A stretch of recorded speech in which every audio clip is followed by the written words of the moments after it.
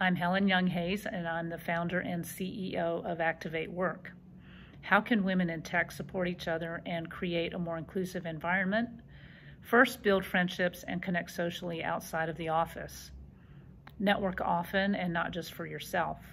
Be intentional about connecting women to other women and men for their visibility and professional opportunities. Make space for and encourage others to speak up and have a voice. Ask for a mentor and be a mentor for others.